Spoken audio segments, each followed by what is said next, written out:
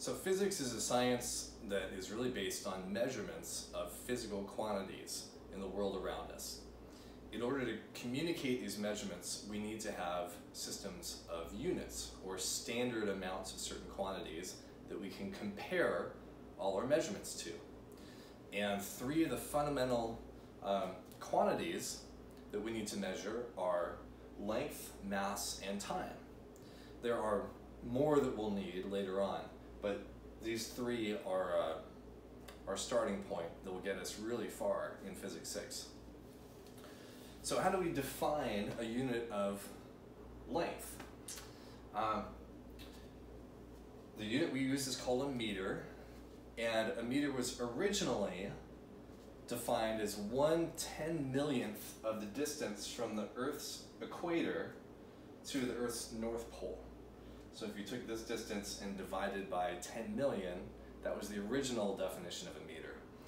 You can imagine that that's pretty hard to measure consistently. No one really has a measuring tape that stretches from the equator to the North Pole, much less is it easy to divide that measuring tape into 10 million pieces. So now we have a definition that is much more reliable. A meter is now defined as the distance traveled by light in 1/299,792,458 seconds. This also serves as a definition for the speed of light, by the way. The speed of light is 299,792,458 meters per second. The reason why we can define this now is because we have atomic clocks. And atomic clocks are a really precise way of measuring time. And we'll see in our definition for time in just a second how we can use this to define a second. The standard for mass is surprisingly weird. There's not really any convenient way to define mass other than saying, here is one specific object, this object is a kilogram. There's a lab in France where there's a metal bar made out of platinum and iridium.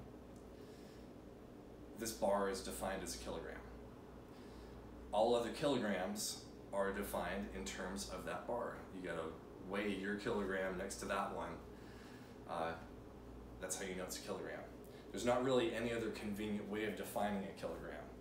Because maybe conceivably you could imagine that a kilogram is a certain number of atoms, like maybe a certain number of carbon atoms, but in practice, to count that number of carbon atoms would be impossible. That would be many moles of carbon atoms, and that's a task that's not practical. So this is our definition of kilogram for now, until people can figure out something better. That means if someone steals this kilogram, we don't know what a kilogram is anymore. Lastly, the unit of time is seconds. Second was originally defined as a day divided by 24 hours divided by 60 minutes divided by 60 seconds. And now we can do it more precisely because the definition of a day is a little bit fuzzy. So now that we have atomic clocks, we can say a second is precisely this many oscillations of a cesium-133 atom in an atomic clock. Now, when we communicate quantities, a lot of times we have to deal with things that are much bigger or smaller than a meter, much bigger or smaller than a kilogram, much bigger or smaller than a second. And it's convenient to use scientific notation or scientific prefixes. And you've probably seen this stuff before. Your textbook has a table of all sorts of prefixes. They're kind of fun to use. You don't have to memorize them, but I'll just write a few of these down. so you can see how they're used.